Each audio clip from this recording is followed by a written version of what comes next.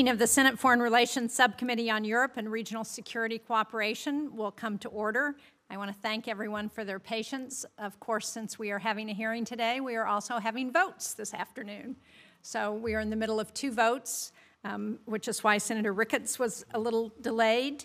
And at some point, we are likely going to have to take turns going to do the second vote once it's called. But we appreciate everyone's being here.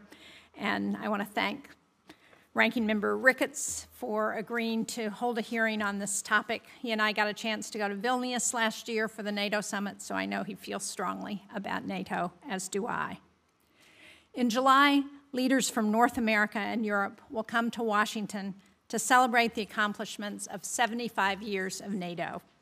It's the greatest collective security alliance in history. And what started as 12 countries in 1949 has more than doubled in the years following its creation. NATO is now 31 member countries strong, soon to be 32 with Sweden's accession. Most recently, the alliance welcomed two nations from the Western Balkans, Montenegro and North Macedonia, and more recently than that, Finland. Soon, we hope to formally welcome Sweden into the fold. Its success as a defensive alliance can be marked by the collective peace and economic prosperity at home over the past 75 years. And contrary to some uninformed voices who will try to say otherwise, NATO's Article 5, which provides for collective self-defense, has only been invoked once in the history of the alliance. That was by the United States when we asked our allies to come to our defense after the horrific terror attacks on September 11, 2001. Those attacks killed nearly 3,000 Americans. Now the alliance faces an increasingly dangerous world. Being part of NATO means that our U.S. service personnel are not isolated as we confront emerging challenges from Russia, Iran, North Korea, and China, all of whom have an interest in destabilizing the economy and security of the United States. Unfortunately, there are some in this country and around the world who question our role in NATO or even our need for a transatlantic military alliance. But I want to be clear. I believe our investment in this alliance is an insurance policy for our collective security, and it is at the very heart of America's security and economic interests. Now, we've talked a lot in Washington about burden sharing. All allies should already be meeting or have a plan to meet the commitment reaffirmed in Vilnius last year to spend at least 2% of gross domestic product on defense spending. And we can see on the chart behind me where those members stand, and they show that progress is happening. Member countries are continuing to increase their defense spending. Many have realistic plans to meet the 2% commitment in the coming years. And while these increases are impressive, the United States must continue to encourage European and our Canadian allies to continue their work to meet their commitment to spend 2% of their gross domestic product on defense spending. Reaching agreement on how to position the transatlantic alliance to better support Ukraine, counter China's economic role in Europe, and shore up other aspirant and partner countries like Georgia and Bosnia-Herzegovina is also critical. That the NATO alliance is only growing is proof that Putin made many miscalculations when he decided to invade Ukraine. He thought his attack would divide the alliance. Instead, NATO is more united than ever before. Together, the United States, Canada, and our European allies have collectively provided over $76 billion in security assistance to Ukraine, with European allies stepping up further to welcome refugees and maintain Ukraine's economic lifelines. Meanwhile, Ukraine is fighting Russian aggression without asking the United States and other NATO countries for boots on the ground. The inclusion of Finland and soon Sweden will bolster NATO's capabilities in responding to Putin's malign actions in Ukraine and across Europe. And I would hope that Hungary will swiftly ratify Sweden's accession to the alliance. They are the only NATO country yet to do that. So I'm looking forward to hearing the testimony of our witnesses, and with that, I'll turn to Ranking Member Ricketts for his comments. Thank you, Madam Chair, and agree with you on the swift approval from Hungary. I want to start by reading an excerpt from a 1964 New York Times article entitled "The NATO Success Story." 15 years ago today, in a historic departure from isolation, the United States signed the North Atlantic Treaty and entered into peacetime precisely the kind of entangling alliance against which George Washington had warned. It had taken 2 world wars, the emergence of the Soviet threat, the descent of the Iron Curtain, the communist seizure of Czechoslovakia, and the Berlin blockade to make America realize that their future was inextricably linked to that of Europe. This is a lesson we can forget only at our peril, despite the many changes and new challenges the world has seen since 1949.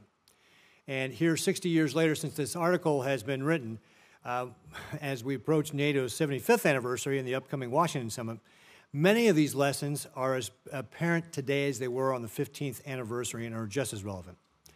The Soviet aggression, the threat that helped spawn the formation of NATO, has emerged once again, only this time as Russian imperialism. Putin's calculus for his war in Ukraine was predicated in part on the assumption that transatlantic ties were fractured, the willpower of the West was lacking, and that NATO was a relic of the past. Clearly, he made a grave miscalculation. His aggression has rejuvenated the alliance, leading to the admission of Finland and hopefully Sweden. NATO's unified response with the help of other like-minded countries has blunted Putin's ambitions for now. Still, if not clearly defeated in Ukraine, Moscow will continue with its conquest, which directly threatens NATO allies. That's why it's so critical we continue to provide Ukraine with the weapons it needs to win. On that front, our European allies should be lauded for the vast support they have provided. However, the war has also highlighted NATO's long-standing Achilles heel, that Europe remains disproportionately dependent on U.S. security. If NATO is to remain the most successful military alliance in world history, it will largely depend on how it addresses this shortcoming, starting with defense spending. Fair burden sharing has been NATO's DNA since the strategic concept stated that each nation's contribution should be in proportion to its means. At the 2014 Wales Summit, allies pledged to spend at least 2% of their GDP on defense by 2024. So far, the results, as of last year, only 11 members, including the United States, met that target. Even if additional NATO allies get there by the Washington Summit, the effort will still likely receive a failing grade. NATO's European members and Canada have a combined GDP roughly equal to the U.S. and a larger total population, yet they still only account for about 30% of the bloc's defense spending. I'm especially concerned that Canada continues to cut defense spending and still does not have a plan to reach 2%. This is unfair to U.S. taxpayers. It's also unsustainable for NATO to be effective in achieving its ambitious goals laid out in Madrid and Vilnius. At no point during or after the Cold War did the U.S. and NATO have to deal with a large-scale war in Europe, let alone a People's Republic of China that is powerful and motivated enough to threaten international security and the international system that has created peace and prosperity since World War II. Frankly, the reality is that our ability to defend Europe will increasingly be constrained as we move to address the threats from the PRC. We will likely have to increase our military focus on the Indo-Pacific, and Europe needs to help step up with its defense. Strategic autonomy is not the answer, but neither is the status quo. This effort will likely require greater involvement, cooperation, and understanding from the EU, increased bilateral and multilateral coordination, and ultimately the political will from our NATO allies to radically transform their approach and execution on defense. In addition, though Russia must remain NATO's priority, the alliance should also do more to address the threat the PRC poses to transatlantic security, including strengthening our cooperation with the Asia-Pacific Four. To conclude, the challenges to the transatlantic and global security posed by authoritarian regimes like Russia and the People's Republic of China are immense. However, there is one area that they will never be able to compete with us on, and that is our alliances. We have allies that are worth having. For 75 years, NATO has successfully anchored our alliance system. Article 5 has only been triggered once, as the Chair already noted, by our allies on behalf of the United States on September 11th. To ensure that remains the case, NATO must evolve and adapt, as it has throughout history, to rise to the challenge of today's increasingly dangerous world. I look forward to hearing from our witnesses on how NATO can do so at the upcoming Washington Summit and beyond. Thank you, Madam Chair. Thank you very much, Senator Ricketts. Before I turn it over to the witnesses, let me give the chair of the full Foreign Relations Committee, Senator Cardin, who is here, the opportunity to give an opening statement. Well, first, I want to thank Senator Shaheen and Senator Ricketts for their leadership on this subcommittee. It's been a very active subcommittee, and we appreciate the fact that they put together this hearing. I want to thank all the witnesses that are here. There's no more important subject today than NATO and the strength of NATO. The alliance is critically important for our security and for the transatlantic partnership. For 6 of our NATO partners, it's more than just a security pact. The only thing standing between those 6 countries that border Russia and Russia is a border checkpoint. So they recognize the threat. I met with leaders from 4 of those countries this week, the Baltic states and from Finland, and I can tell you, and I told them, we have their back. NATO has their back.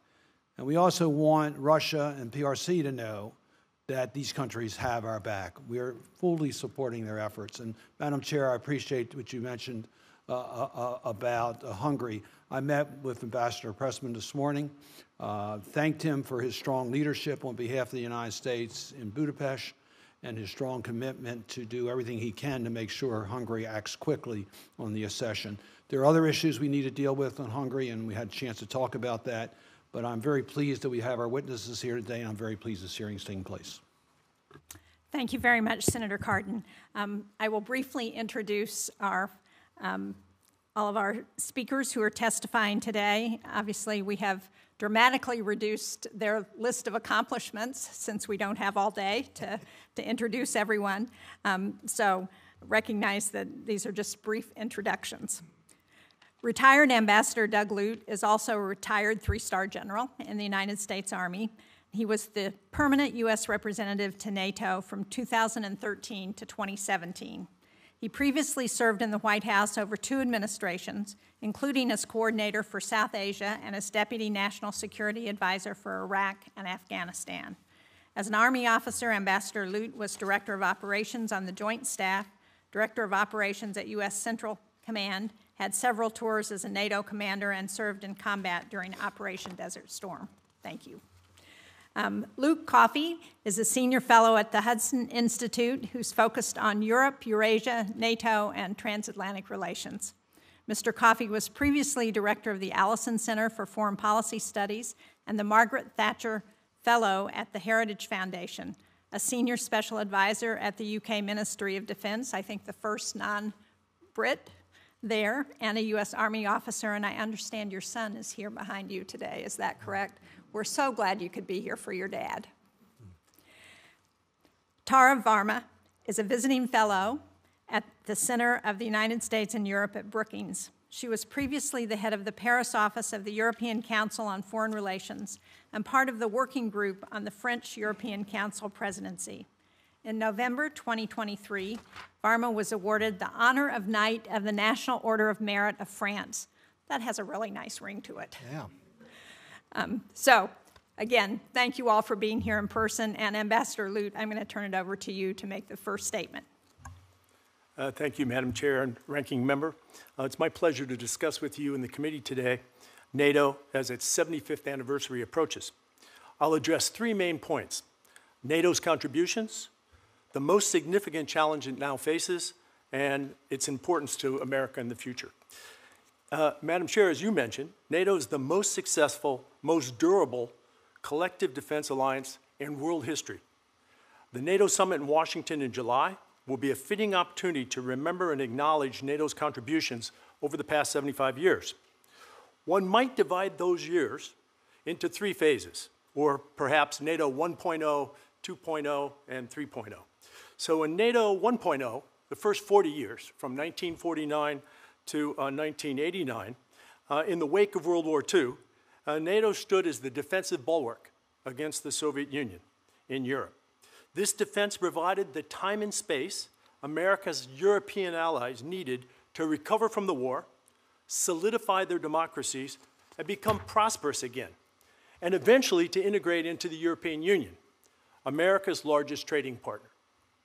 The world experienced an historic pivot point with the fall of the Berlin Wall in 1989, the reunification of Germany a year later, and the dissolution of the Soviet Union in 1991. Over the next 25 years, this post-Cold War period, or NATO 2.0, saw NATO adapt to new challenges not foreseen in 1949. NATO welcomed as members newly free countries of the Warsaw Pact and even former republics of the USSR, which, when given the opportunity, chose to become democracies and NATO allies. Beyond new members, NATO established partnerships with dozens of other states under the principle that NATO is more secure when its neighborhood is more stable. NATO intervened in the Balkans, first in Bosnia, later in Kosovo, to stop conflicts and provide stability. Most significant for the United States, as has already been mentioned, NATO immediately stood by our side when we were attacked on 9/11, invoking for the only time in history Article 5 of the treaty, fulfilling the pledge that an attack on one is an attack on all. For the next 20 years, NATO stood with the United States in Afghanistan. NATO 3.0 began with the Russian aggression against Ukraine in 2014, the illegal annexation of Crimea, and the destabilization of the Donbass. Certainly by Russia's full-scale invasion of Ukraine in 2022, the world again experienced a strategic inflection point. For the first time since the Second World War, large-scale conventional war in Europe threatened the existence of a nation-state. If 2014 was the overture, 2022 was the main event. We are still in the early years after this eruption, this volcano in the international system, and we should expect aftershocks, political, economic, and security, to reverberate for years to come. It's already clear that Russia's blatant aggression and disregard for every international rule of the road since the United Nations Charter is the most significant challenge NATO and the free world face today. In 6 months, NATO leaders will convene here in Washington to celebrate 75 years since the treaty was signed in Washington in 1949.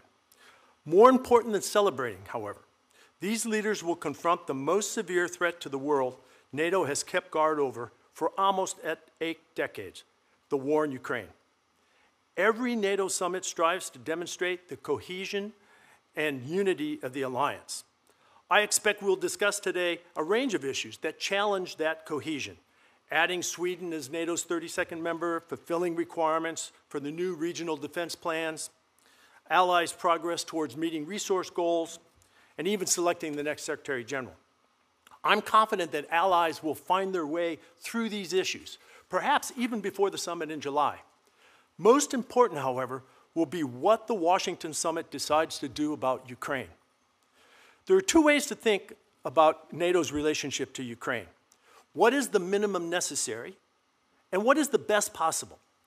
In my view, NATO members must provide Ukraine with the military, economic, and political support to win the war.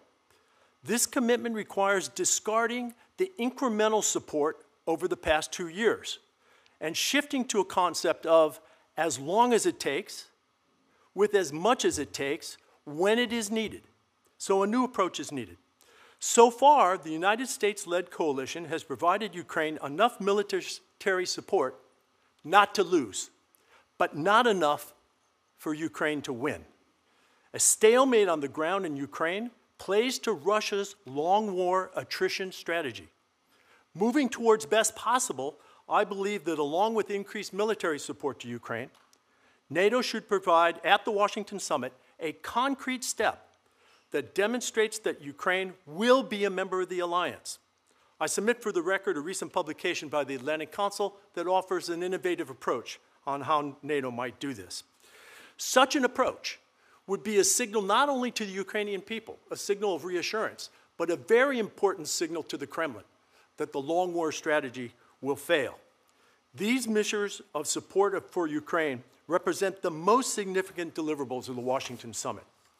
As the summit approaches, this committee has asked for suggestions on how to support Ukraine's fight for survival. I offer 3 suggestions.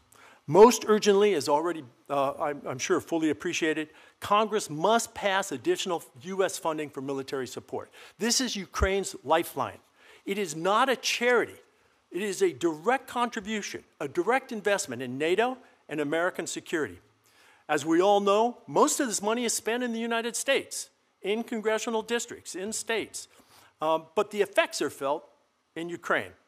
And complementing this funding would be expanding authorities for the administration to approve third-party transfer of U.S.-provided military capabilities from allies and partners to Ukraine, so allowing those transfers or even expediting such transfers. The SFRC approved last week the REPO Act, which I widely applaud, to transfer seized Russian assets to support Ukraine. Passing this measure into law would be a clear message to our allies and partners and to the Kremlin that Russian aggression will not stand. And third, prioritizing the expansion and enforcement of economic sanctions against Russia is vitally important to demonstrate to the Kremlin that its long war attrition strategy cannot succeed. In particular, we should crack down on the reflagging of Russian oil exports that evade sanctions.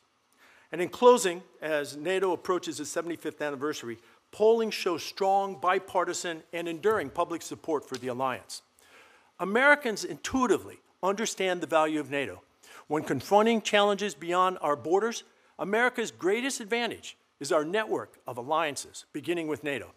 Today, as we confront Russian aggression, and in the decades to come, as we compete with China, America has a geostrategic advantage that neither can match: our allies, friends, and partners. The United States must preserve and even cherish this strategic asset, and the Washington Summit in July is an opportunity to do so. Thank you. I look forward to your questions. Thank you very much, Ambassador. Mr. Coffey. Thank you. Madam Chair, Ranking Member, and distinguished members of this committee, I'm honored to speak before this committee on the subject of NATO. Madam Chair, I will summarize my prepared statement that has been already submitted for the record. Before any discussion of NATO can take place, it is important to remember why Europe, and by extension the alliance, is important to the United States. North America and Europe together account for about 48% of the global economy. Europe is America's single largest export market. In 2022, 45 out of 50 states exported more to Europe than they did to China. Even Pacific states like California and Hawaii exported twice as many goods to Europe as to China. New York exported 8 times more, Florida 6, Texas 3. And Europe also matters to the American heartland. For example, if you are a worker from Missouri, Illinois, or Kentucky, the fruits of your labor are about 4 times more likely to be exported to Europe than they are to China. Madam Speaker, when Americans build something to be exported, that preserves and creates American jobs.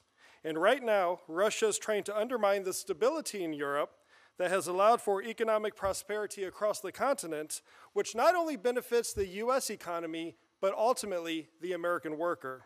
In simple terms, NATO matters because it is the primary security guarantor of America's largest export market. Now, as NATO leaders gather in Washington, D.C. to mark the 75th anniversary of the alliance, burden sharing in Ukraine will feature high up on the agenda. Madam Chair, I will take these 2 issues in turn. Over the years, low defense spending across Europe has led to a significant loss of defense capabilities and embarrassing shortcomings in military readiness. In 2006, NATO agreed to spend 2% of GDP on defense. This goal was reaffirmed in 2014 with a deadline of 2024. As this year's summit approaches, NATO has had mixed results on this front. When Russia first annexed Crimea in 2014, only 3 members met the 2% of GDP mark.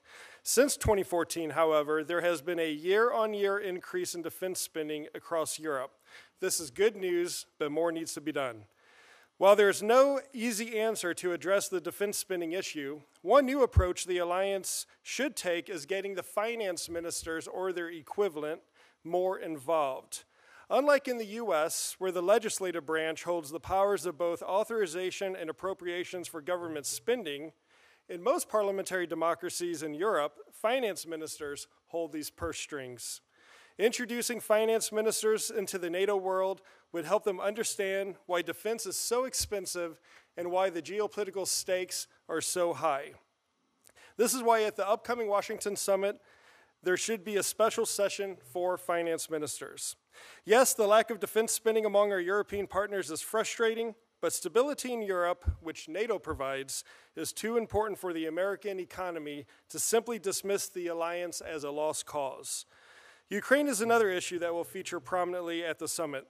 NATO has underpinned the transatlantic security for 75 years, so it's no surprise that many countries in the region who are not already members of NATO want to join the alliance.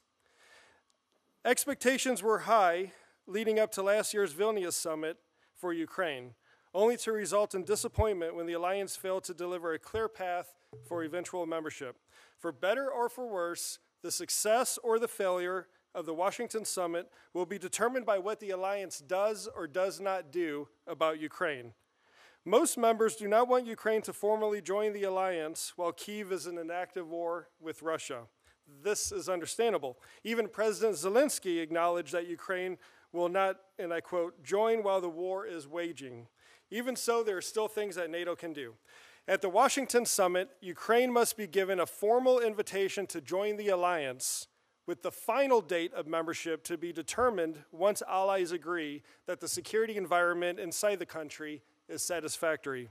I refer members of the committee to my prepared statement submitted for the record for more details on how an invitation can be extended to Ukraine at the summit. An invitation does not mean immediate membership, but it does show commitment. Ukraine has proven through the ballot box and on the battlefield that it sees itself in the transatlantic community. Enlarging the security umbrella in America's largest export market is good for the United States. And now is the time to extend an invitation for Ukraine to join NATO in a realistic and responsible way. With the right creativity, boldness, and leadership, the Washington summit could be one of those moments in world affairs where history is made. In conclusion, NATO needed U.S. leadership for the first 75 years, and the alliance will need American leadership for the next 75 years. Madam Speaker, I look forward to answering your questions and the questions of the distinguished members of this committee, anything you might have. Thank you very much. Thank you, Mr. Coffey. Ms. Varma. Chairwoman Shaheen, Ranking Member Ricketts, members of the subcommittee, thank you for the opportunity to testify today. I am Tara Varma, a visiting fellow with the Center on the United States and Europe at the Brookings Institution, where my research focus includes current French and European security developments. I am honored to speak with you today about expectations ahead of the summit. My testimony this afternoon reflects my personal views and should not be attributed to the staff, officers, or trustees of the Brookings Institution. I would like to focus my statement today on 3 points. First, the state of play before the Washington summit. Then how Europe has been stepping up, and finally, why we need reinforced EU-NATO cooperation. In July 2022, NATO adopted its latest strategic concept at the Madrid summit, almost 5 months after Russia's full-scale invasion of Ukraine. It laid out NATO's core task as deterrence and defense, crisis prevention and management, and cooperative security. It described a Euro-Atlantic security environment profoundly and durably changed by Russia's invasion of Ukraine. The swift reactions of the alliance in the immediate aftermath of Russia's attack also demonstrated its vitality and relevance. If the summit in Vilnius last year succeeded in showcasing strong transatlantic unity and resolve, especially in terms of political cohesion, the question of the future Ukraine-NATO relationship remains open and will certainly be part of the Washington summit discussions too. Key discussions should also revolve around sustained defense equipment procurement and production, as well as going beyond the 2% threshold. Europe is stepping up.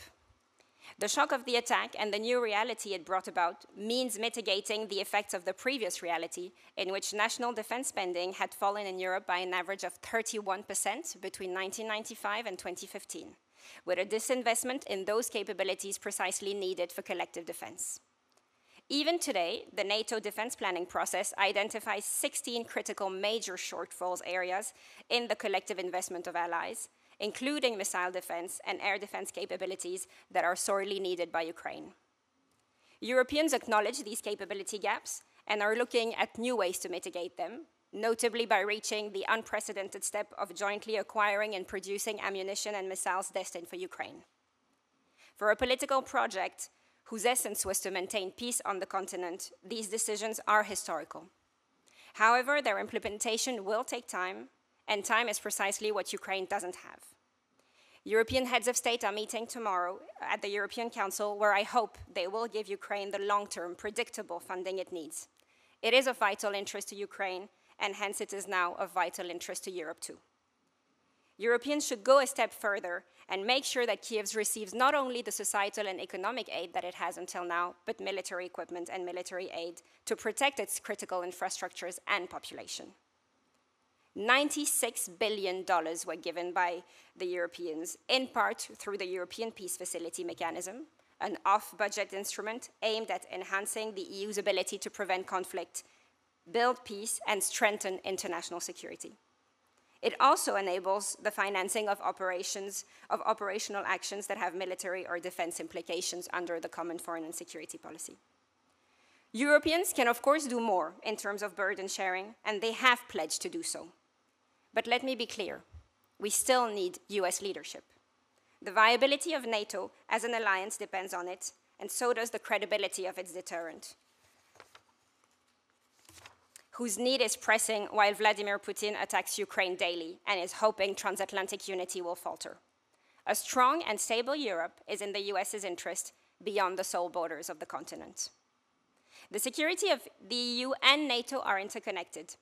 With Sweden about to become a NATO member, 23 European Union member states will also be NATO members. The addition of Sweden to the alliance will lead to a strengthened Baltic Sea corridor. And the EU has now officially opened accession negotiations with Ukraine, effectively tying Kyiv and the Union's futures together. The transatlantic alliance is rendered stronger by the partnership between the EU and NATO, and EU defense initiatives contribute to transatlantic burden sharing.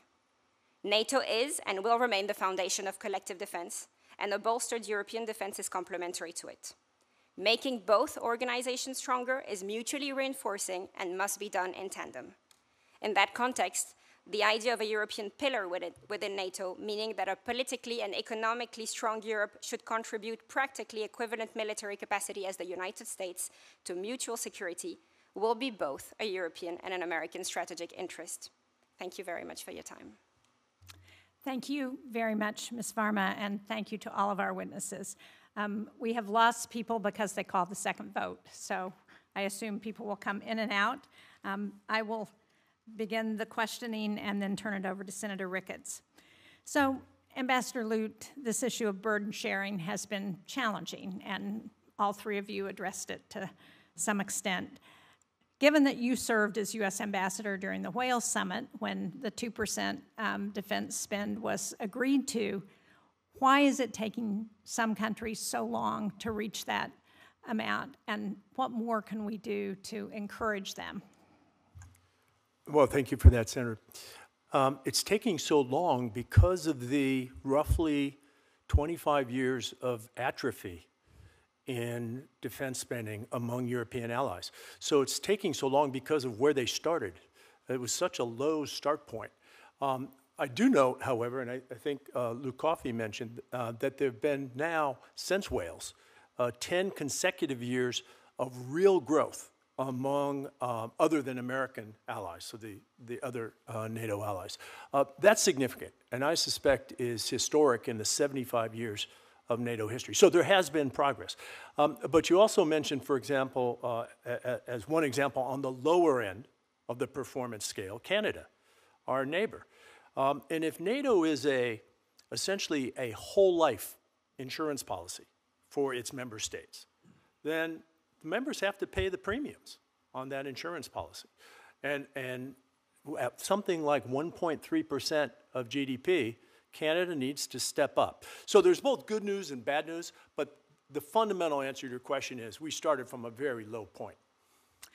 Well, thank you, and thank you for mentioning Canada. I happened to be in Halifax for the Halifax Security Forum last November, and Canada had just cut millions of dollars from its defense budget, and we raised a number of questions about how about their participation in NATO, how they get to the 2%, and how to build support in the public to do that. And Ms. Varma, you talked a little bit about the philosophical shift in spending in Europe. What do you think? Is it just the war in Ukraine that has accounted for that, or was that beginning to happen before the war? I think it's mainly due to the war in Ukraine, definitely. The attrition the lack of spending, the decisions really made by European countries not to spend on defense at the end of the Cold War, I think stem from the sense that the security environment had profoundly changed, not just vis-à-vis Russia, but also in terms of what the continent and the political project that the EU was supposed to bring about. And so if we were not going to have any wars on the continent, then what was the sense of spending on defense? There were a few, of course, outliers, a number of European countries, member states or not of the EU, who saw things differently, who had a different strategic vision for that. But the EU as a union, as a political project, was precisely thought of against geopolitical priorities, against a strategic vision, and supposed to bring about a different sort of interactions between human beings. So I think it's taken the war in Ukraine for the EU to have this strategic awakening. But it takes time, because we're talking also about very concrete issues that need to be changed. We're talking about ramping up production of ammunition and missile. So that means unlocking funding. That means hiring workers, finding factories, finding the critical raw materials that are needed to build these weapons. So we're talking about actually a time scale that is pretty long. And as I said, Ukraine, unfortunately, doesn't have that long. Thank you. And Mr. Coffey, in your opening remarks, you talked about the economic benefit of NATO membership.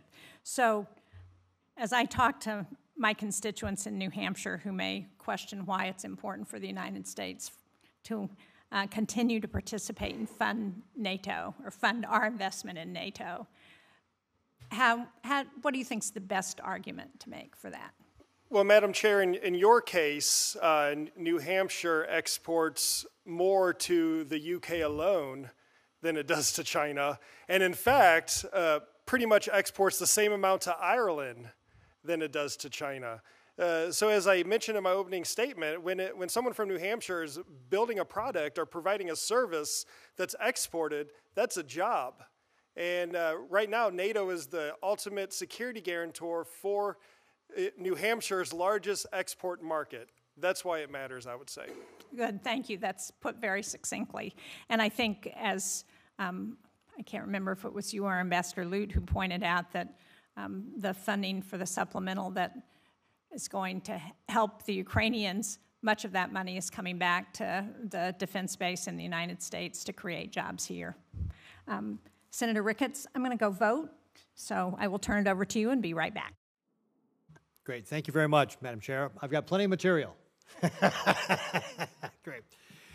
Well, we've talked about this already, but I want to go into it a little bit more with regard to the North Atlantic Treaty. Article 3 states that members will maintain and develop their individual and collective capacity to resist armed attack, and that it's equally important. You know, this idea about fair and equitable burden sharing is actually not a new concern.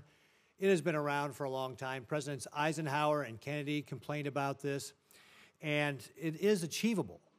During the Cold War, many European allies routinely spent over 3% of GDP, and so we know that they can get there. Ms. Varma and General Lute mentioned some of the difficulties, and I think part of it is we all took the peace dividend, and I shouldn't say all. There were countries like Finland, who's obviously just recently part of NATO. They actually didn't stop spending on defense because they've got an 800-mile-long border with Russia.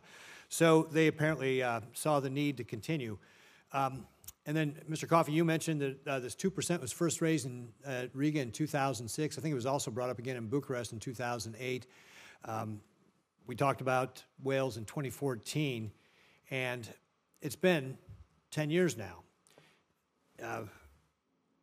Where are we today? We mentioned 11 countries have met their demand there, despite the fact we've got the largest land war in Europe since World War II. And so this is a big concern for all of us. Mr. Coffey, you suggested just here that at the Washington summit we gather all the foreign ministers that are equivalent to talk about the need to reaching that 2%. Can you go into a little bit more detail about how, if we got them all together at the Washington Summit, that might help, please? Yes, Ranking Member. It wouldn't be a silver bullet, but it would certainly help with the political discussion and debates going back in the national capitals. You know, in the United States, the cabinet position of defense secretary is constitutionally mandated as being a very senior position.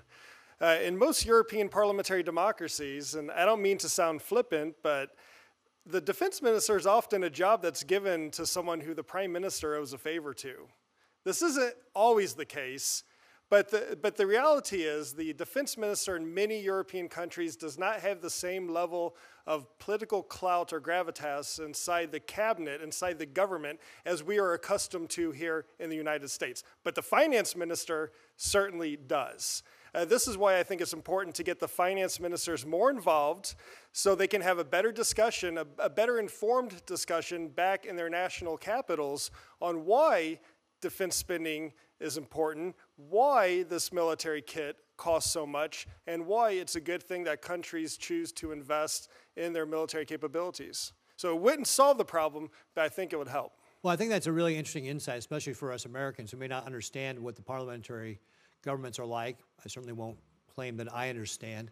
And I think that's an interesting insight. I mean, maybe we should also start inviting the Treasury Secretary and the Fed Chair to come to some of our meetings here with regard to why it's so important that we get there. Russia is dramatically set to increase its defense spending from 3.9 to 6% of GDP. What message does it send to Putin if over a third of the alliance, after 10 years here, and especially after the war started, aren't getting to 2%? Well, Vladimir Putin respects two things: strength and consistency. And right now, NATO is starting to show some strength, and it's early days now to determine if we're going to be consistent with this. So we are starting right now in the wake of the large-scale invasion of Ukraine in the right direction. Now it's up to NATO's leaders to make sure that we continue down this path to get to 2% or even greater, and to give, as Ambassador Lutz said, give the Ukrainians what they need to win and not just what they need to survive. So there have been some suggestions that NATO should revisit the 2% metric to design better ways of measuring the contributions.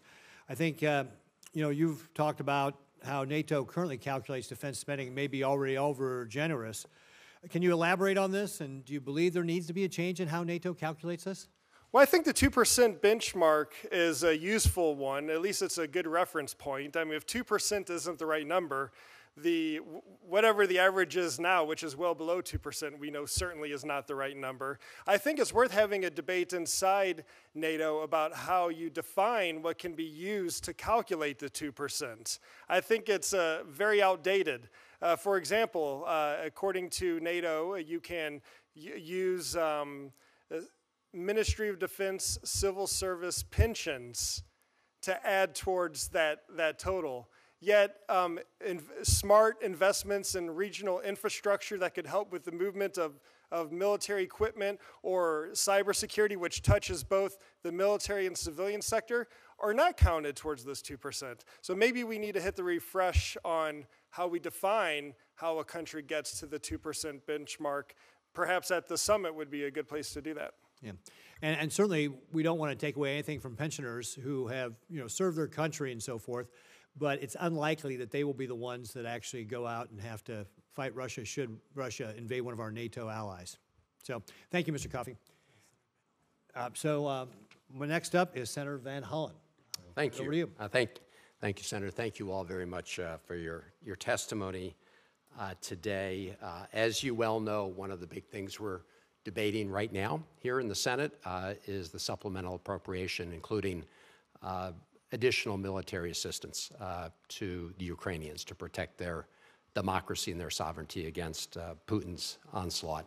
If I could just get a yes-no response from each of you as to whether you agree that continuing support for the Ukrainian people is essential to the credibility of the NATO alliance. Absolutely. Yes, absolutely. Absolutely. Thank you. I could not agree more.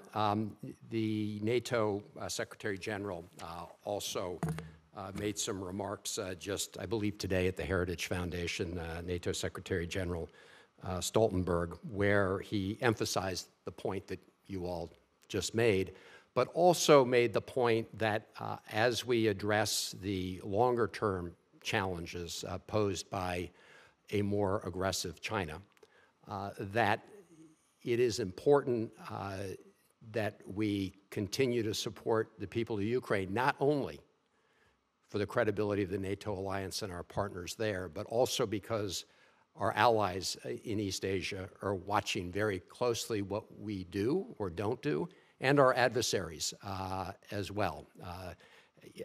As he said, today Ukraine, tomorrow Taiwan, meaning President Xi has got one eye on what we're doing in Ukraine and another eye on Taiwan. I'd just like to ask each of you whether you agree with the statement that you can't say you're being tough on China if you're weak on Ukraine. I agree. Yes, I agree. The security of East Asia and Eastern Europe cannot be separated. I agree as well. I think Luke Coffey said that two things matter to Vladimir Putin, strength and consistency. I think the same two things can be said for Xi Jinping. He is looking at what we're doing inside the NATO alliance, how consistent and forceful we are with supporting Ukraine, and any sign that the transatlantic unity falters is going to be a sign for him that he'll interpret in his own way. So I think the best deterrent to China is to keep funding the supplemental and to keep helping Ukraine. I appreciate that. Many of us have been trying to make that point to our colleagues, and I'm glad to see a unanimous view on that. So, as you all know, at least so far, I think we would judge that Putin's attack on Ukraine has been a strategic failure. It has helped unite the NATO alliance and enlarge the NATO alliance. Most recently, Turkey ratifying Sweden's accession. So we now have Finland as a member of NATO. We have Turkey supporting both Finland and Sweden now. But Hungary remains a holdout when it comes to ratifying Sweden's accession to NATO. So if you could talk a little bit about what mechanisms we should be pursuing when we have a country like Hungary, which is holding out right now. They're also, as you know, blocking, I believe it's about $50 billion in euros to support Ukraine. So on the one hand, you know, people have talked about the benefits of expansion of NATO over time. On the other hand, when you have a country like Hungary that is resisting efforts to support the larger cause, both in terms of Sweden's accession, but also holding up the euros, the funds to Ukraine. What recourse do you each recommend that we take? If we could just maybe each of you respond to that. Well, Senator, this is really a vital question that I think the alliance has got to come to grips with. The second sentence of the Washington Treaty says that everybody who signs up for NATO abides by three principles: democracy, individual liberty, and rule of law. And what we've seen recently is that when we bring in members who actually don't abide by those values, the cohesion of the alliance suffers. So the first thing we should do is look carefully in terms of future accessions and make sure that we remember those three values. It doesn't have, however, the treaty doesn't have provisions for policing or disciplining wayward members. And, you know, Hungary is certainly an example, but it's not the only example of a NATO ally who's drifted away from these founding values. I think that a closed-door conversation at the Washington summit among the 31, hopefully 32 heads of state and government about values and values are not just rhetoric. They're actually the glue that cements the alliance together. That kind of conversation's got to happen at the head of state and government level. And I'd certainly welcome that sort of thing at Washington. I appreciate that. Very, very briefly, if the others have a response. I agree with Ambassador Lute, and I would add that this is, and I'm sure Tara would like to add to this, I'm sure that this is an area where we have to work very closely with our European Union partners because they actually have the tools and the mechanisms that are appropriate in this case to apply pressure. Understood. Yes, actually the European Union said that it had a nuclear deterrent that it was going to activate against Hungary, and that is basically putting financial sanctions on Hungary or arm twisting it in a way, saying that it's going to withhold the funds that Hungary is entitled to until it falls in line in a way. Until now, the European Union has been very reluctant to do so.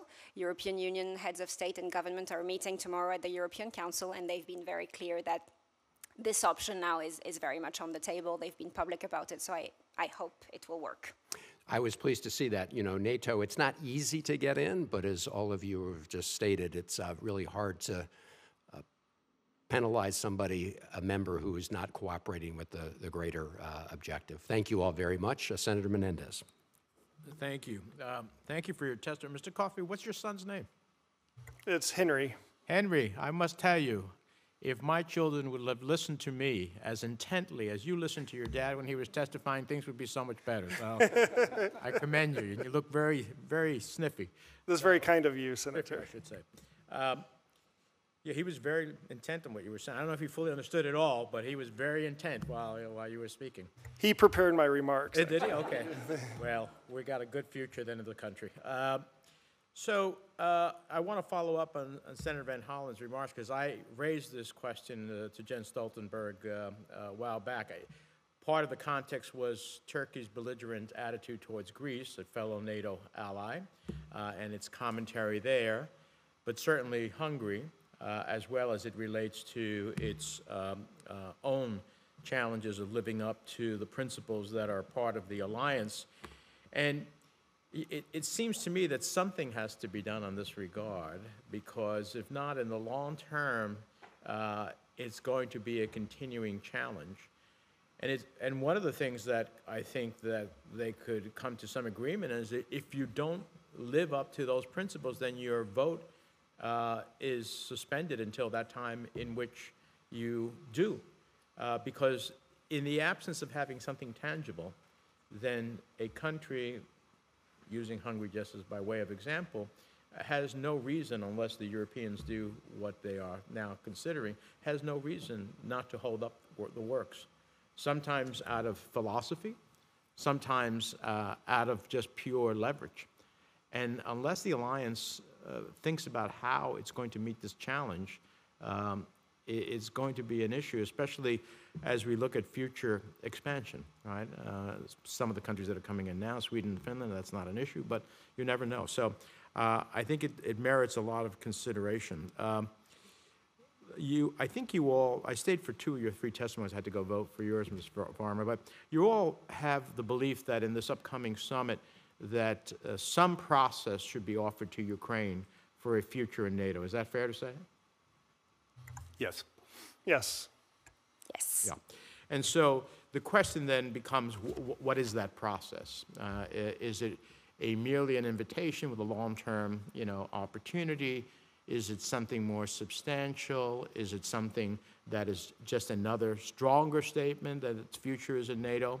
What would be desirable to walk away from the summit, especially at this point in time with Ukraine and its challenges that it has with Russia? Well, Senator, you're right.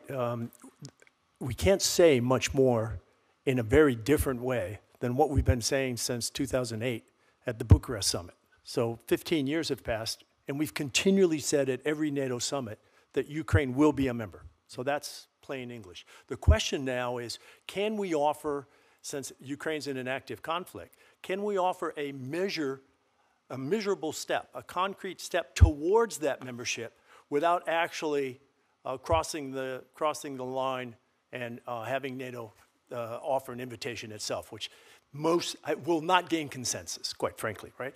I think one innovative approach could be to take a step from the EU accessions process, right, and offer at the Washington summit the beginning of accession talks, which is unusual. Accession talks in NATO background are typically very brief, after invitations. It's almost a bureaucratic check of the box. But in this case, especially since those accession talks are underway between Ukraine and the EU, NATO could move in parallel with the EU, and Zelensky could leave the Washington summit with a second set of accession talks. I think that's meaningful. And at the Vilnius summit, they actually agreed the NATO-Ukraine Council, which could be the venue, could be the platform for these accession talks. So that's what I'd propose, that we agree on accession talks. I see. And one last final question in my last 30 seconds here. Ambassador Lute, in 2016, you stated that there was, quote, no chance of NATO expansion because of fears it could destabilize Russia. That was 2016. Obviously, the world has changed from then. What's your assessment of the alliance in terms of expansion destabilizing Russia? I would think that that's not the case anymore, right? I think Russia has actually answered that question for us, right? That what we've seen is that when given the threats from Russia, as evidenced first in 2014 and now obviously in 2022, that those who aspire to membership have been convinced that the only path to security is through membership. And of course, the most obvious examples here are Finland and Sweden. I think, given what happened in 22, that the only path for European security is to offer the same opportunity to Ukraine. I can't imagine a future where Ukraine is somehow neutralized or considered secure given what has happened, unless it were a member of NATO. My time is up. I'll put questions for the record on China and NATO, as well as the Middle East, and I would be interested in your answers. Thank you. Senator Menendez, you're welcome to take, since it's just the three of us, feel free to take a little more time. Well, Madam Chair, I'll take that offer any day. So let me ask, in 2021, NATO for the first time identified systemic challenges posed by China's assertive behavior and coercive policies. And since then, it has sought to enhance cooperations with governments in the Indo-Pacific region, including Australia, Japan, New Zealand, South Korea. It strengthened resilience guidelines for member states, including for critical infrastructure and supply chains to maintain NATO's technological edge. And I'd offer this to anyone on the panel. What steps and additional steps can the alliance take to address challenges posed by China? And what type of agreement is there within the alliance on the extent of these challenges? Senator, there's limited consensus on how China should be addressed and treated inside the alliance. However, I would like to add that while the member states of NATO need to be very aware of what China is doing around the world, we have to realize that as an intergovernmental security alliance, NATO as an institution lacks many of the policy competencies that are required to deal with these challenges. For example, questionable investments in 5G in Europe, dubious investments in port infrastructure in Europe. These aren't issues that NATO as an institution is designed nor has the policy competencies to address. The member states do, in some cases the European Union does, but NATO doesn't. And often with NATO, when we expect it or want it to do something that it was never designed to do, that's when we become disappointed by it. So while NATO needs to be aware of what China is doing, its member states and the European Union need to really lead on this right now until China becomes a military threat, and I'm going to quote the 1949 treaty here, in the North Atlantic area north of the Tropic of Cancer. When China becomes a military threat in this area, then NATO as a security alliance has a direct role. But right now, it should be encouraging its member states to do more at the national level. Yes, if I may, to follow up on Luke's point, the first step here is transparency. I mean, we should, in the public eye, disclose Chinese investments in mass communications infrastructure, transportation, and energy infrastructure, and so forth. Many of these sectors, economic sectors, are dual purpose, both military and civilian. So the first thing we ought to do is be very clear and public about where China's investing and what its intent is, because these commercial investments today are accompanied with a political down payment later. And we've seen this time and again in the Belt and Road Initiative and so forth, that a commercial investment, a lucrative loan today, has this expectation that there'll be a political payoff down the road. So we should be much more transparent. So taking advantage of the chair lady's offer, one final question. In December, Secretary Stoltenberg made a historic trip to Saudi Arabia and becoming the first sitting Secretary General to visit an Arab state. What challenges would NATO have in establishing cooperation with Arab nations as Iran-backed militia groups continue to sow chaos in the region? I applaud that he went, but it seems to me that it's a totally different, challenging theater for NATO's engagement. What are your thoughts? Well, among the 40-some partners states with NATO, so not members, but associates, if you will, there are Arab states. There's a handful of Arab states, but not yet Saudi Arabia. And what those partner states get from the alliance is access to NATO standards, sort of the gold standard in terms of military operations and equipment. They gain access on a partner basis to the school system and so forth. And they essentially learn from NATO what right looks like. And this is the sort of thing that I think Saudi Arabia could benefit from, but Kuwait, Bahrain, the UAE are all today NATO partners, and they have access to that sort of NATO standardization. And I would like to add to that not only does this year mark the 75th anniversary of NATO, it also marks the 20th anniversary of something called the Istanbul Cooperation Initiative, which is the main platform that NATO uses to engage with Kuwait, Qatar, Bahrain, and the UAE. There's been rumblings for a while that Saudi Arabia might be interested in getting more involved with this format. We should make sure we manage expectations on what this format can achieve. It's a great way to, do joint training, share ideas, officer exchanges, military education exchanges. And interestingly, looking at a map, I mentioned the North Atlantic area north of the Tropic of Cancer. Every country in the Middle East other than Yemen is actually north of the Tropic of Cancer. So it's certainly an area that NATO has an interest in because what happens in the Middle East often spills over into Europe. So I think it would be great if in parallel to the 75th anniversary celebrations, we also think about how we can re-energize this Istanbul Cooperation Initiative on the 20th anniversary of that platform. Well, thank you, Senator Menendez. I really wanted to hear what you were asking about, particularly China and the Indo-Pacific, because I wanted to follow up on what I understand was Senator Van Hollen's questioning along those lines as well, because obviously,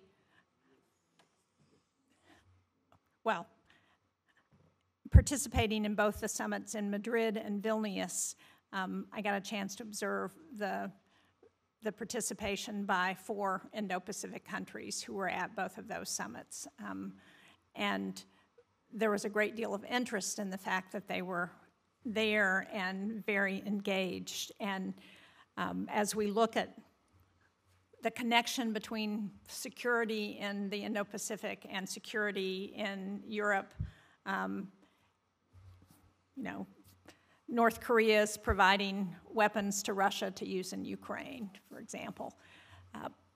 How do we better engage countries in those conversations around how to address security in both regions? And is there a role at the summit this spring in Washington to do that in a way that better raises the issues around the security connection between what happens in China and the Indo-Pacific and what happens in Europe and the West?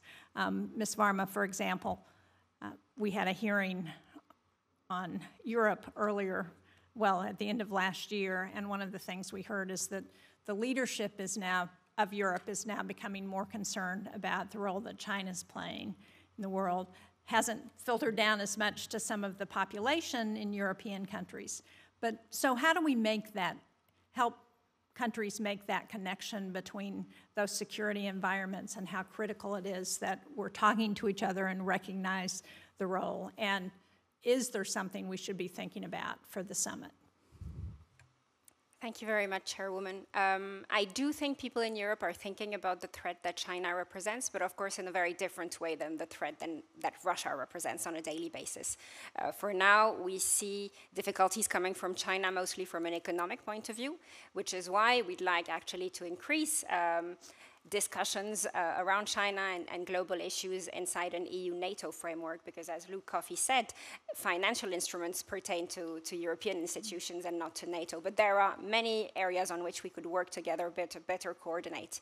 I think the invitation to the IP4 in the past 2 summits is already a demonstration of what we've seen in a number of official documents in the US, in Europe, notably in the UK's integrated review refresh, which says that the security in Europe and in Asia are indivisible, which means that challenges in both areas, of course, have impacts on each other. The NATO strategic concept of 2022 also outlines this. But NATO as an organization, as a political and military alliance, has a remit, which is the Euro-Atlantic area. And so I think we should also be mindful that for the time being, at least, this is where we're working at. Doesn't mean that we can't talk of these challenges. I think we mentioned them. We were explicit that we share those challenges. But there are a number of countries in Europe that don't believe that NATO is the right place to do so. Fears of escalation, perception of escalation on Beijing's part as well. Though, again, the strategic concept and the strategic compass, which is a similar document produced by the European Union, clearly identify Russia and China as our main threats, our main challenges. And so we need to act towards them, but I'm not sure that NATO is the right place to do that. And so do we think that sentiment is what ultimately defeated the effort to put a NATO office in Japan? There are many reasons for that. I think one of them was that the proposition was put to the press before it was put to the table of decision makers, and so it didn't help, I think. There are NATO points of contacts in embassies around the Indo-Pacific region. In Japan, Denmark is the point of contact. In South Korea, France is the point of contact. So I think these discussions, they already take place. NATO has a number of partnerships with Indo-Pacific countries. It is absolutely clear that the European Union member states, European countries, the US, have a variety of shared interests in the region, and so we need to work much closer together. This goes beyond the question of a NATO liaison office or not. It's about us being clear about our shared vision, our shared interest, and our capacity to act on them. Thank you. Yes, sir, if I may add, I think the single most important thing we can do with regard to those 4 key U.S. bilateral allies, but NATO partners, right, is to help Ukraine win the war. I mean, this is not only a very important message to any potential competitor in the Indo-Pacific, China, right, but it's an equally important message to our allies in the Indo-Pacific. So it's a 2-part message. And it goes back to the fact that the single most important deliverable for the Washington Summit is a clear commitment that our objective in Ukraine is to win. Thank you. Did you want to add anything, Mr. Powell? Just that the issue of credibility amongst our friends and the issue of deterrence amongst our adversaries in the context of Ukraine and the Indo-Pacific is a very important one that's accentuated by the fact that, remember in February of 2022, just 6 months before, the world was watching Afghans fall off the wheel wells of C-17s. So had we suffered an immediate defeat, if the West had suffered another blow in Ukraine, I suspect the hearing today could very well be on China and Taiwan, and not NATO and Ukraine. So it's about reestablishing our ability to deter adversaries and recommit to our partners and friends. And that's why Ukraine is actually the way to enhance our position in the Indo-Pacific. Thank you. Senator Ricketts. Thank you, Madam Chair. And I think to your point there, Mr. Coffey, Japanese Prime Minister Kishida said that Ukraine today may be the East Asia of tomorrow. To your points, that's certainly a view that's believed not just here in this room or in Europe, but also in Japan. So I do want to hit upon this a little bit more, though, because Ms. Varmy said that maybe one part of the problem was that the liaison office with the AP4 was somewhat hampered by the fact it was released to the press before it was talked among members. Do you think it's a good idea that we have that liaison office in Japan? I'm not sure that the liaison office is the main issue right now. I think we need to be concrete in our partnership with Japan, South Korea, Australia, New Zealand, other partners as well in the Indo-Pacific region who want to see a high-end investment of Western countries. And that can take many forms. I don't think the form it takes is what is central here. I think the strength of our commitment, its consistency, its seriousness is what will matter. And for our partners to see that we're serious about Ukraine, that we're serious about European security, that we're serious about ramping up production of ammunition and missiles, that we're actually on a war economy footing in Europe, I think that is what concretely makes a difference. Yeah, certainly that would be a concrete step. Are there other things, though? I mean, perhaps if you know, because establishing a liaison office certainly be a concrete step, very tangible, people will be able to see it. What about instead of you know, a standing invitation to the AP4 rather than ad hoc to NATO summits? Would that be a concrete step we could take? I think that could work. They've been invited to the last two. They're invited to this one. As I said, if we're saying that the security of Europe and Asia are indivisible, I think it makes sense they can have a standing invitation. I'm guessing there might be others who at some point would want an invitation too. So we also need to think about what is so special about our willingness to partner with the Indo-Pacific partners.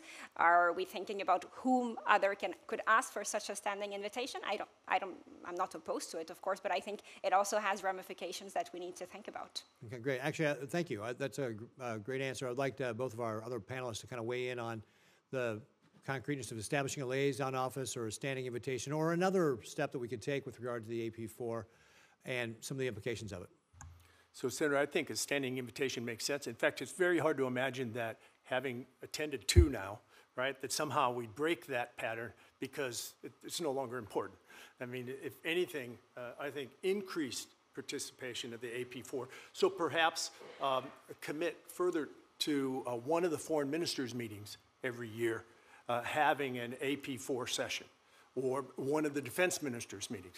These are, you know, standard sessions throughout the year in NATO. So a standing invitation on a regular, predictable basis, I think makes a lot of sense. I'm with Tara in terms of the importance of the office. What's more important than the office is not losing the cohesion of the alliance because you can't gain consensus on the office. So raising the issue when you don't have the consent, I mean, look who I'm talking to, those who have to get votes, right? If you don't have consensus at the alliance, then the issue shouldn't be raised because it's only going to be divisive. So that's not as important as I think the periodic and routine invitations. Great, thank you. Mr. Coffey. I agree with everything that was just said on this subject, and those are issues taken at the high level of affairs of state with a lot of symbolism and importance attached with how NATO engages with partners around the world. I would like to tie it just briefly back to Ukraine and how that impacts the Indo-Pacific in more practical military ways. You know, we are exposing the shortcomings in our defense industry today while Americans are not being shot at. So to better prepare ourselves for the future. Imagine the situation we'd be in right now if the U.S. was involved in an armed conflict against a country like China, and we're just now discovering the shortcomings in our defense industrial base. We are also learning what weapons work and what don't work on the modern day battlefield, and our defense industry is taking great steps to modernize, update, and transform these weapons to make sure they can be lethal and we have an advantage on the modern day battlefield, and they're learning all of this from Ukraine. We're getting newer weapons and munitions in our stockpiles that could better prepare us for an Indo-Pacific scenario.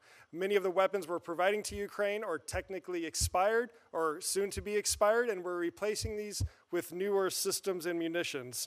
And then finally, we are learning ways to arm Taiwan faster. Because of the success of the Presidential Drawdown Authority being used for Ukraine, for the first time last year, the PDA was used to arm Taiwan.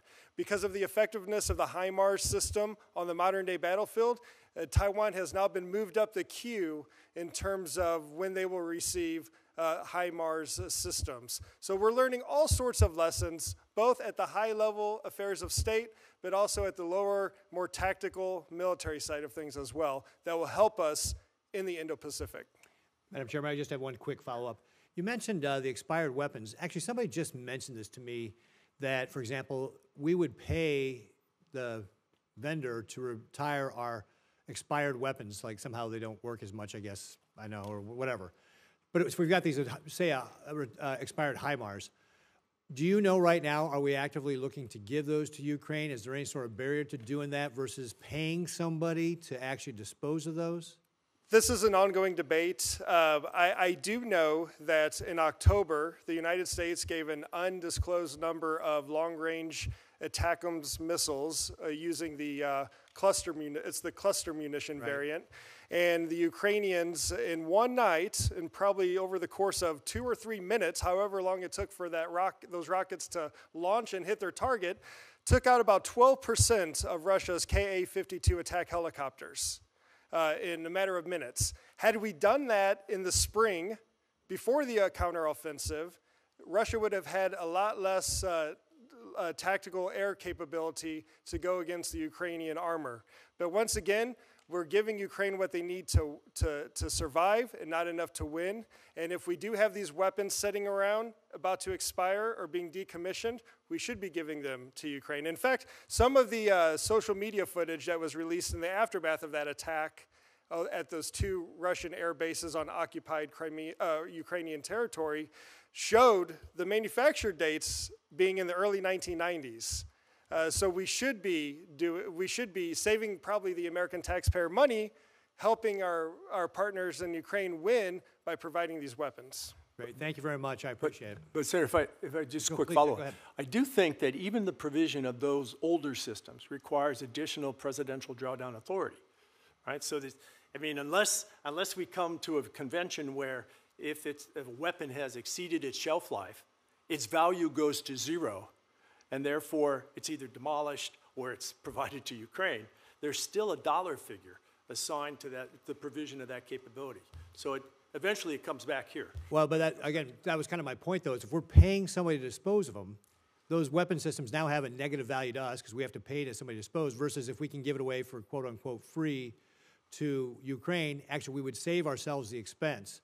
And it may just be kind of the way the rules, regulations, laws are written that is preventing that, even though it would actually save us money rather than cost us money. That's a very common sense approach. We should expose to them on Russian forces. Couldn't agree more. Thank you, Senator Ricketts. I'm sure we remember in the early days of the war in Ukraine that we were trying to find a number of former Soviet republics that had munitions that the Ukrainians were used to using, because getting people up to speed on some of the newer weapons was going to take time. So it's essentially the same discussion. But I want to switch to the Black Sea, because one of the things that I think the invasion of Ukraine has done is to make the rest of the world appreciate just how much we have been dependent on Ukrainian grain, not just here in the United States, but really around the world, and what the impact of cutting off those sea lanes when the war started has meant. Now, obviously, Ukraine has really fought back. They're now exporting more grain via the Black Sea than even before the war started. But as we think about the future and the role of the Black Sea and trying to make sure that this situation doesn't happen again, what should we be thinking about, and how can NATO be better engaged to ensure that we don't have this kind of blockade of the Black Sea in the future? So I don't know who wants to start. So I think the war in Ukraine has caused everybody to bring out their maps, right? And to figure out where is the Black Sea, why is it important, and to figure out and to deduce the economic implications of the war in Ukraine. So you mentioned grain, but it's also fertilizer, it's Absolutely. energy stocks, and so forth. And of course, there are a number of NATO allies that border the Black Sea. They should get special attention. But fundamentally, your question points to the importance of Turkey, which controls the access in and out of the Black Sea. And it goes back to this conversation we had a few minutes ago about values and democratic principles and so forth. And here we have yet another case of where an ally, when it drifts from those three founding values, becomes a difficult ally. And I think we've certainly seen that over the Turkish episode with regard to ratifying the accession of Sweden. But that's not the only issue. So it goes, once again, it swings back to those three founding values. Well, I'm glad you raised Turkey because that was my next question, and that is, how do we continue that relationship with Turkey, who is a valuable NATO ally? I think probably everybody would agree with that, but yet we see President Erdogan, who is hedging his relationship with Russia, who's been an outspoken supporter of Hamas in the war in Gaza. So how do we balance that and improve our ability to keep Turkey within the NATO family and yet hopefully address the values piece that you're talking about, Ambassador? And Mr. Coffey, you want to start with that? Sure, I'll have a stab at that. With Turkey, it's important to look in the long run, in my opinion. There's been a lot of problems in the bilateral relationship with Turkey, but Senator, as you said, they're an important part of the alliance. And I am not quite ready to throw away about 8 decades of a fairly good security relationship for 8 or so challenging years under President Erdogan. So I think we need to think more long-term here. On the issue of Turkey and NATO security and Black Sea security in Ukraine, it is a fascinating one. On balance, when I speak to Ukrainians, they tell me what Turkey is doing is beneficial, more in favor of them than Russia. But President Erdogan had an election that he had to deal with.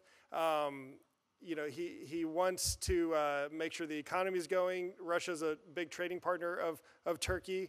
But then on the other hand, the Turkish closure of the straits clearly benefits Ukraine in this matter. I mean, I don't see how you could think otherwise. Turkey provided cluster munitions to Ukraine when the Americans wouldn't provide them. Turkey is building Ukrainian ships in Turkish dry docks. Turkey has provided MLRS rocket systems, cold weather gear, armored vehicles, and of course the famous Bayraktar drones. Turkey in general, and Erdogan in particular, is trying to perform this geopolitical balancing act in the Black Sea, in a region that has traditionally, for cultural, economic, and security reasons, been a priority for Turkey. Ms. Marma? Yes, I was precisely going to say that. I think we need to be conscious of how much of a balancing act Turkey is willing to play right now. I think that has, of course, disadvantages, but it also has advantages. If you look at the fact that Erdogan finally unlocked the Sweden accession, Sweden membership situation, I think we still have a number of cards in our pocket that we can play with Turkey, but we need to understand that this is what we're doing right now. And this is where we might have an issue in the mid to long term, because yes, NATO is a military alliance, but it's also a political alliance. And so there needs to be some form of a political cohesion, some form of political unity as well, that we'll need to pressure Turkey probably a bit more in the coming years. Thank you. Did you have anything to add, Ambassador? No, it's hard to improve on that. I do think that Mr. Erdogan plays a very delicate East-West balancing act, and he plays it very well. I think the kind of sustained political pressure that we saw placed on him with regard to Sweden's accession is the sort of thing we must be prepared to marshal in the future on different issues, maybe access to the Black Sea or whatever. So it's possible. It's just he's a very good deal maker, and we should appreciate that. I'd also offer, though, we've talked a lot about values, that the most important press back against those values, drifting from the values, comes from the public themselves.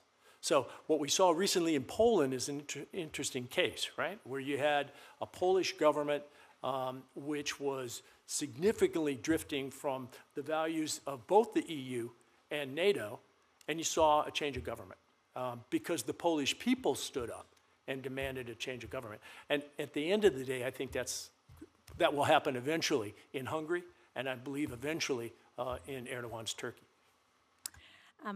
Well, thank you. I think those are all interesting insights on Turkey. I want, before we close, and I don't think any other senators are coming back, but I have to take this opportunity to ask you all about the Western Balkans, which is an area of Europe where we've had in the last 15 years, as I said in my opening comments, not only welcomed Montenegro and North Macedonia, but also Croatia in the NATO alliance. But there are still aspirant countries there. Bosnia-Herzegovina is one of those.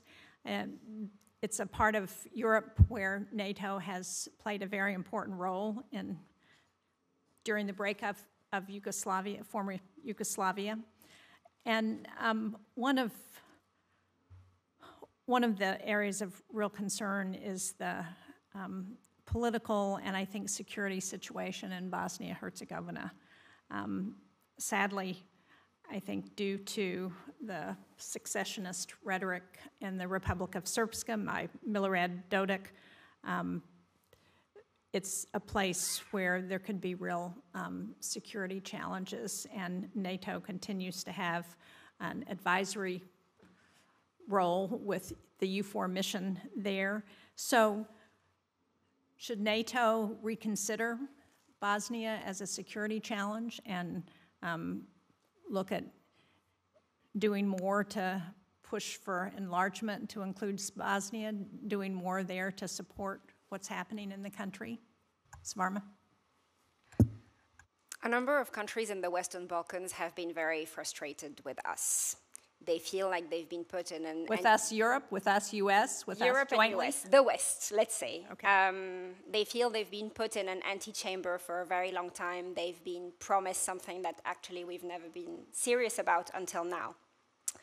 The opening of accession negotiations with Ukraine and Moldova to get inside the European Union, hopefully with Georgia as well, means that down the line, and not very far down the line, we'll have to consider the Western Balkans as well as being part of the European Union. So that will mean a massive enlargement of the Union. Economic security, but also traditional security. The EU will have to provide that. We'll have to be serious about it. It will mean implementing massive reforms inside the European Union that we are thinking about right now. But it is clear to me that the future of the Western Balkans is inside Europe, not only because they are prey to massive Russian and Chinese interference right now. That should not be the only reason why we need to do it, but it is certainly one of the reasons. So, Senator, I came back from Kosovo yesterday in order to come to this hearing. And so I've been watching the Balkans since days of the Dayton Accords back in the mid-90s. It's really unfinished business for NATO. I mean, it's the soft, vulnerable underbelly of Europe.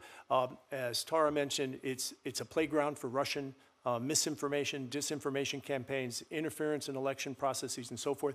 But I don't think the armed conflict threat is as high as the political instability threat. So I think alongside our partnership, NATO's partnership with the EU, we ought to focus on the politics here. And in Bosnia in particular, at the, 30-year anniversary of Dayton is coming up next year. We have to think about the durability of, has Dayton accomplished what it might accomplish, putting an end to the conflict, but did it really provide a reasonable path forward in terms of a political resolution? And I think it's wearing thin. Well, since you just got back from Kosovo, let me ask you, because Kosovo and Serbia still have an unresolved conflict, which has flared up in last fall in ways that were very distressing. So is KFOR equipped there to address potential violence should it arise? And what should NATO do in that area to de-escalate. Well, you're right. The northern Kosovo, southern Serbian boundary is a potential flashpoint in the Western Balkans.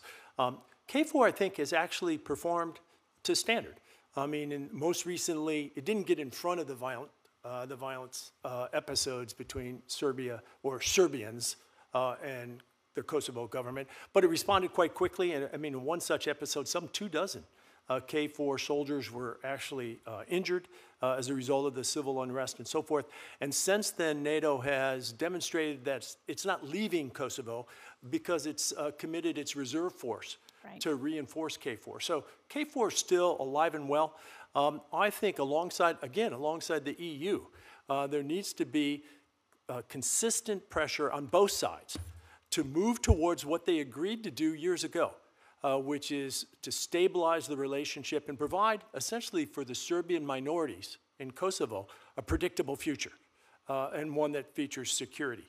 And then also for the Kosovar government to provide the kind of security that they don't have to worry about their larger northern neighbor.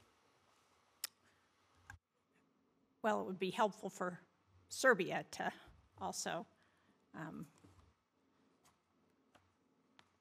address its behavior as well. So I lied, I have one more question, because one of the things that I have worked on and that the Congress passed in 2017 was the first legislative directives around women, peace, and security.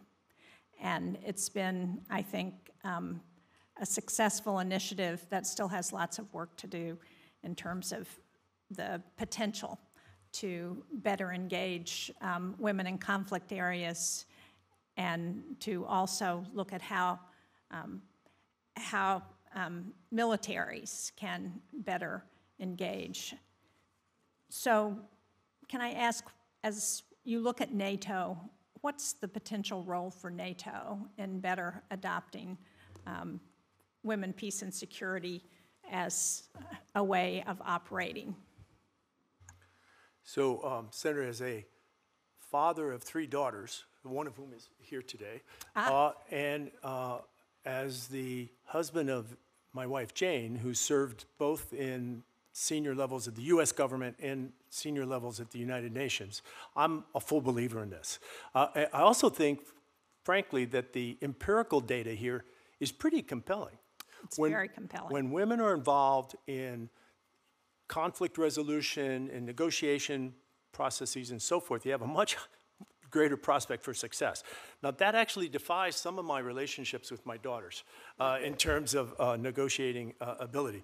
But I think the data here is pretty clear. NATO has a special representative for women, peace, and security, and she traditionally has a very vocal role at NATO headquarters. I think the most important thing, though, is the power of example. So when you have U.S. ambassadors like Kay Bailey Hutchison and Julie Smith serving in difficult, challenging times with such distinction, there's no more powerful message that the United States of America gets it and is willing to put the women that we need where they can best serve the country. So I'm a big proponent. Ms. Varma? Absolutely. I am a huge proponent of it as well. Women, peace, and security is about 2 elements. One element is the human resources element, which I think is crucial. Having women in power, women as role models, to have an inspiration. I think that's absolutely crucial. Yes, for little girls and teenagers, but also for little boys and teenagers. I think that's important too.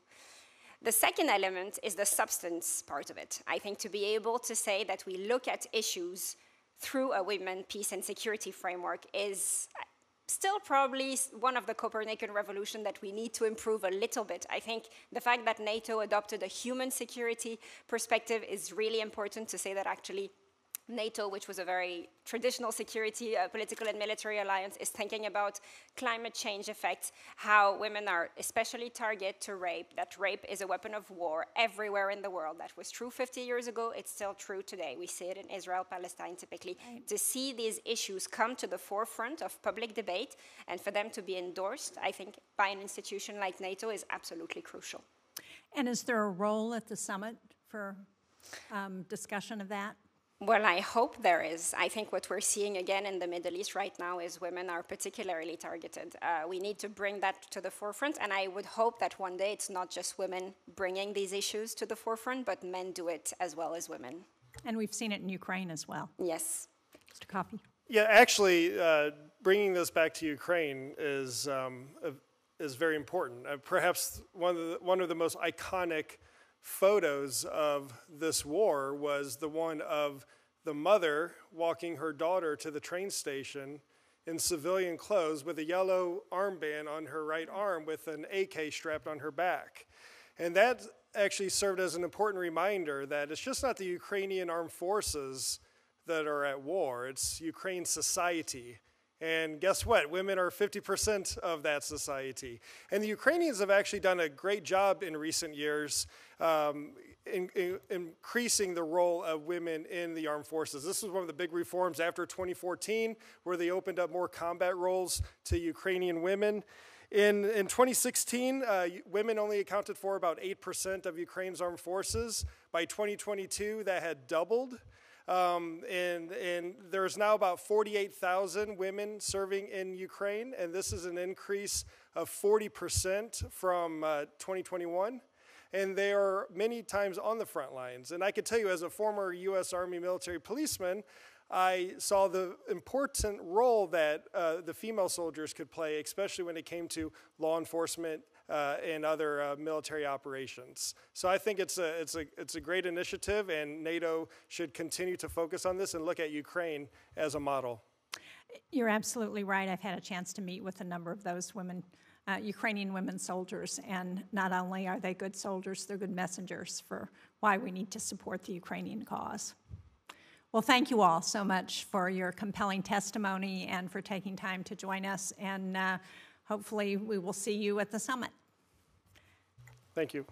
Now, officially, I think the record stays open until Friday at close of business, and so if there are any questions for the record, we need to have them by then. Thank you all very much. At this time, I'll close the hearing.